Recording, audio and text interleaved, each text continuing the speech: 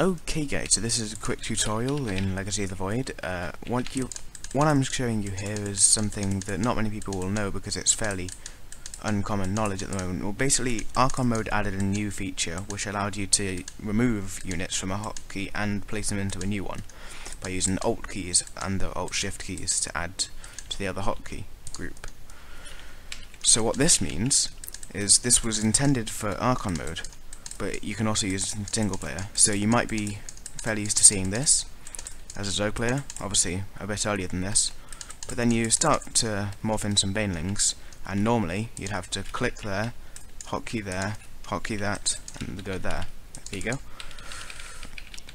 And then go back and do this, there you go.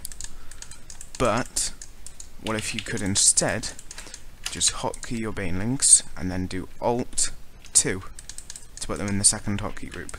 So if you do this, and then select this, alt+shift2, and then there's all your banelings. Okay, do it again.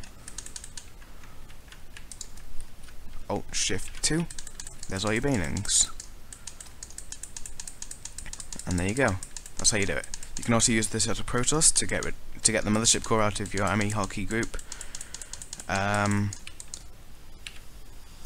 And then, yeah, you can use it for lots of things. I'm sure there'll be plenty of uses for it. Just thought that this wasn't very common knowledge, so I thought I'd point it out.